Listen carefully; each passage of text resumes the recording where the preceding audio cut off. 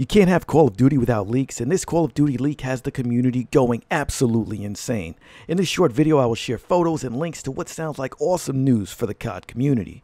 This year's entry in the Call of Duty series sounds like it will take a different approach than last year's entry, Call of Duty Infinite Warfare, and alter the trajectory of the franchise over the past few years.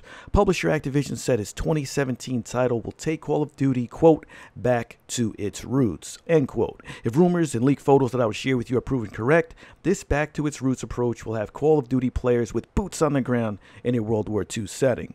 While hardly a sure thing at this point, images acquired by a YouTube user, the FamilyofGamers, suggest that the next game in this series is plainly named Call of Duty World War II. The same images, which appear to be marketing materials, have also surfaced on Reddit.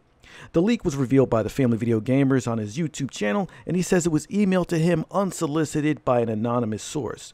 The images depict the World War II setting above the name Call of Duty World War II.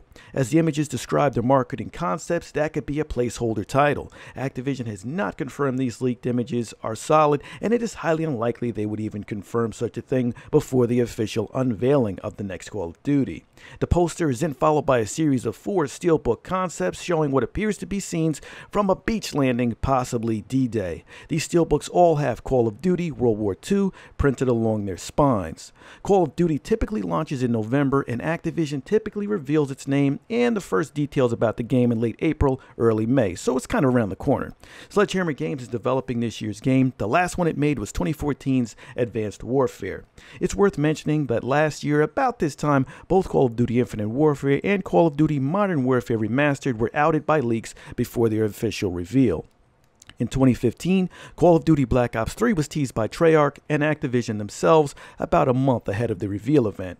The Call of Duty series has been set in the future since 2012's Black Ops 2. 4 of the first 5 games in the series were set in World War II to begin with, the last being 2008's World at War. If these rumors are true, I am truly excited about this next installment in the Call of Duty series. I did a giveaway of the Infinite Warfare Legacy Edition, and I can almost guarantee another giveaway of this future Call of Duty title here on the channel if it appears to be finally what the community is looking for.